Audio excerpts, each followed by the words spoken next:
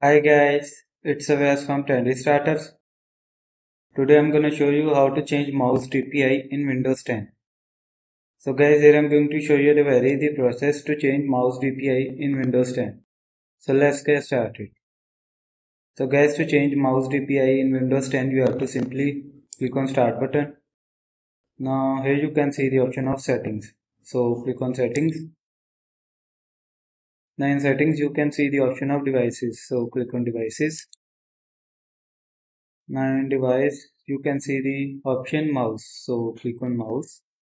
And here you can see some options. Select your primary button.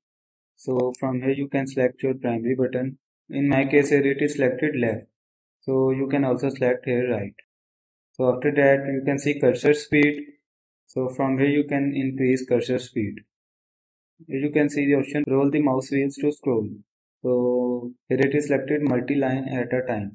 So you can also select one screen at a time. So after that you can see the option of choose how many lines to scroll each time. So from here you can select by your own. So after that you can see the option of additional mouse options. So click on additional mouse options. Now in this option you can see the option of pointer options. So click on pointer options. And here you can see select a pointer speed. So from here you can change mouse DPI how much you want. You can also decrease or increase this pointer speed or mouse DPI like this. And after that you have to simply click on apply and click on OK.